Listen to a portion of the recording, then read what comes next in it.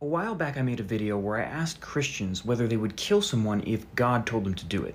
If God somehow communicated with them, proved that he was God, and told them to kill a particular person, would they actually kill them?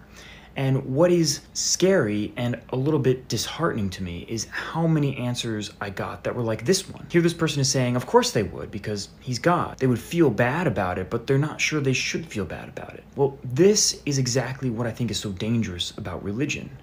There's reality, and then there's what the religion teaches you. I appreciate the question, my guy, but this is not how God operates. You see, there's no possibility of God asking us to do anything that is contrary to his character. But beyond that, you're claiming moral superiority over God. By what standard do you claim that your morality is more valid than God's? Without an objective standard of morality, your sense of right and wrong are simply based on your ever-changing opinion. For the Christian, it's easy to go back to God's 10 commandments and know that he condemned murder. For the atheist, there is no foundation to say that murder is wrong. I want to acknowledge that they still know it's wrong, but that's because God has instilled us each with a sense of morality. Instead of presenting twisted hypotheticals, I want you to come to terms with the true God of the Bible. The one that says we've all sinned and yet gave himself so that we could be reconciled to God and be forgiven and have eternal life. That is not a malicious God. That is a God of love, and he deserves your worship. Trust in him today. Follow for more Christ-centered content and help support my mission on Patreon.